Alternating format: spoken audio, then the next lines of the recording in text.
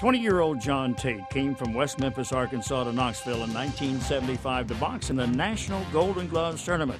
He met local amateur boxing wizard Ace Miller and begged Miller to train him. Miller recognized early on that John Tate needed a lot of work as a boxer.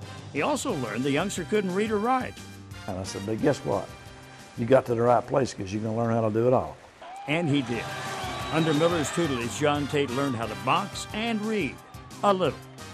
He advanced through the amateur ranks until in the 1976 Montreal Olympics he won the bronze medal. Then in 1977, with Miller as his mentor, coach, and now manager, he turned pro. In the next 2 years, he fought 19 bouts, winning all of them, 13 by knockouts. In October 1979, John Tate fought Gary Coetzee in Pretoria, South Africa for the WBA Heavyweight Championship of the World. In South Africa, he got the full celebrity treatment in a country which at that time didn't allow blacks to vote or own property.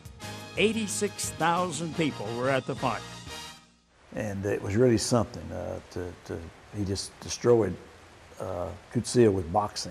Instead of slugging it out with him, he stayed to a fight plan all the way through and just outmaneuvered him and won the fight. By unanimous decision.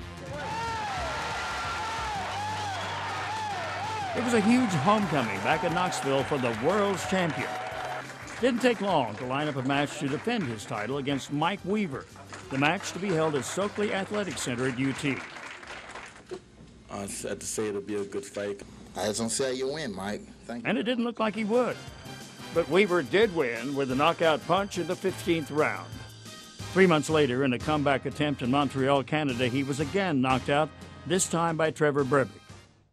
From then on, his life was troubled and brief. No longer managed by Miller, he fought a few more times, mainly to get money just to survive. Tate, addicted to drugs, was convicted on petty theft and assault charges, spent some time in jail, at times was seen panhandling on the streets of Knoxville.